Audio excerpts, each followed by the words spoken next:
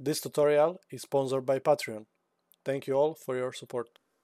Hello everyone, today I'm going to show you how to enable Steam UI inside of your game under 5 minutes, even less.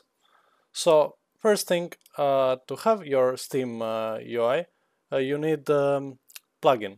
So let's go to edit and let's enable plugins that come with the engine, and we can just type in Steam. And you will see online subsystem Steam. Make sure this is ticked and we can restart the Unreal Engine.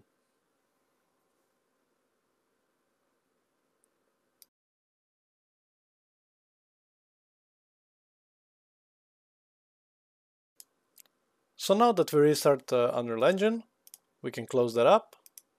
So we have our subsystem working, and I'm going to bring the documentation of Epic Games, official documentation, and I will scroll right here to find finish settings, and I'm going to copy all of this. Now this will go inside of your project files, so just locate where your project files are.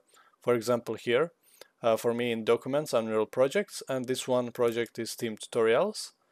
Go to the config and just go into default engine.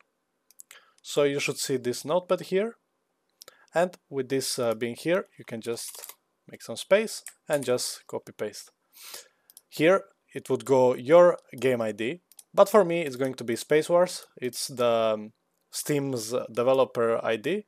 But to have your own Steam game, you need to, of course, pay the developer account for $100, if I'm correct, and then you will get yourself your dev app ID.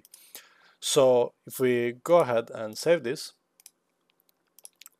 and we open our game, important note, this is not going to work inside of your editor, but if we play standalone, then we can see it working. So, Steam Tutorials, and as you can see, I get this little access the Steam community while playing.